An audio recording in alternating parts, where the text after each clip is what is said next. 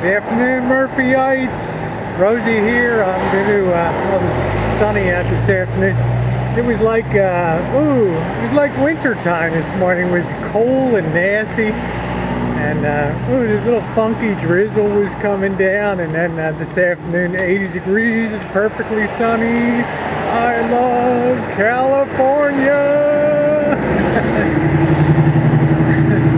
I've had a couple people ask, Rosie, are you on any kind of drugs or hallucinogenic or psychotropic drugs? I like the terminology. You know, you're talking to a trained professional when they're like psychotropic and, you know, anti this and blah, blah, blah, and that. And you're just like thinking to yourself, why can't somebody be happy in life, you know?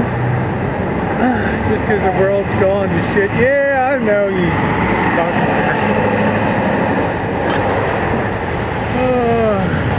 but I do get I have the, I'm calling this Throwback Tuesday because I have the wide angle Choochin today on the old SDR H79 Panasonic, the old metal tank of a camera that gave me so much great duty and still takes some of the most beautiful moon zoom pictures that you'd ever want to see. You know, a couple girls, you know, whenever you have an opinion about something, guys, you find people come down two ways on it. They either agree with you or they disagree with you. And I had, by and large, a lot of people were talking about when I had the video about the fine line between mental illness and being transgender. And sometimes, as my therapist used to say, you can be so depressed in life that you hate your life so much that you have what she called the Walter Mitty complex. You go out there and reinvent it. You sit there at your desk at work, or you sit there at home folding the laundry or doing whatever you're doing, and you start thinking to yourself, gee, wouldn't it be great if I just could be this, or wonder what it would be like if I could just be that. And before you know it, and she's had some experience as counselor with guys that have come in with just this overwhelming depression of can't standing their lives, maybe who they're married to, or their kids aren't turning out the way that they want. So they just go and it burns in their subconscious so much that they get up some days and they just, you know, their mind snaps. And they just create this new persona. They had this planned in their mind that, you know, I don't like who I am, so I'm going to be somebody totally different. And I've never really talked about that too much, and I don't even know if it's mental illness, maybe just a mental affliction. I mean, there's so many people these days that don't like their lives. I mean, life is just a brutal struggle right now to make a dollar. You know, I've talked about before some of the friction, what I call frictions in the economy. There's been years like when Bill Clinton was president, that money just sort of slid and greased through, and you know, when the real estate bubble was pumping up real good, and the money was flowing, and the cover of Time and Fortune and Forbes magazine, Money magazine, had all people loving real estate and group hugging their houses and all that shit.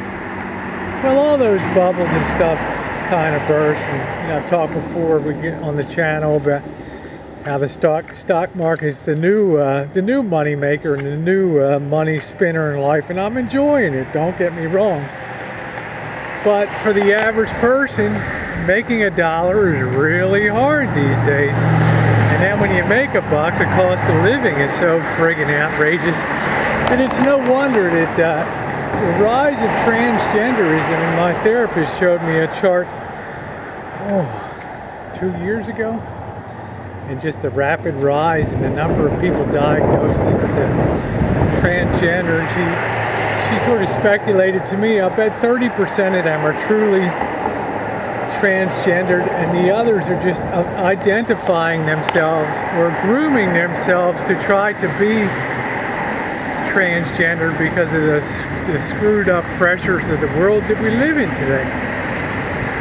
And I thought, you know, that's really probably kind of true, that Walter Mitty syndrome of disliking your life so much that you go out there and try to find the polar opposite. Yes, yes, yes.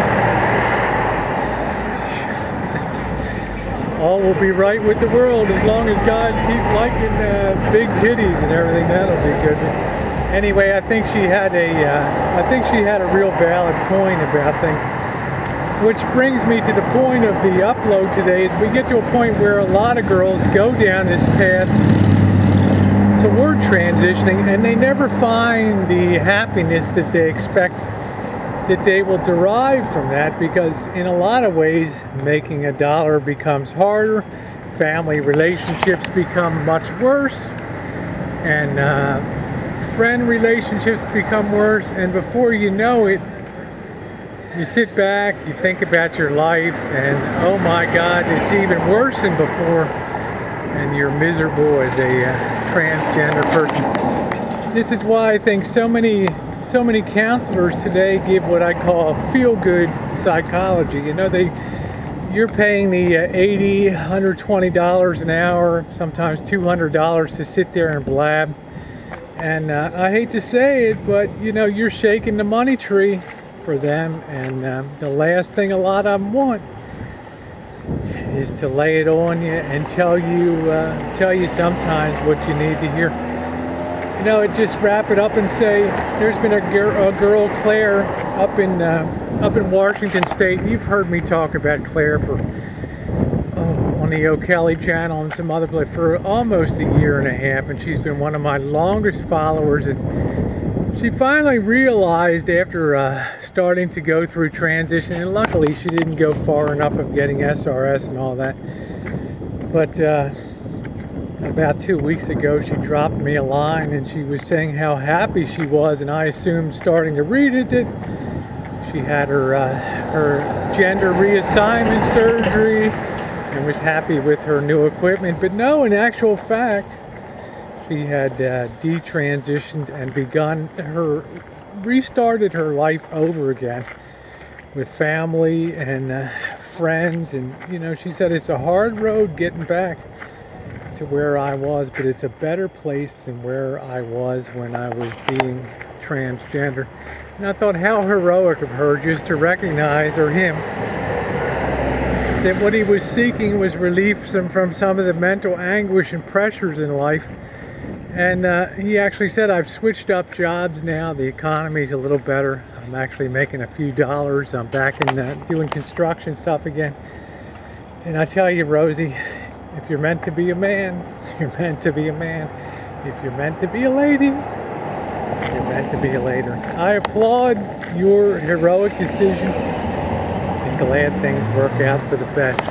Thanks so much for watching today, guys, and have a beautiful rest of your Tuesday evening.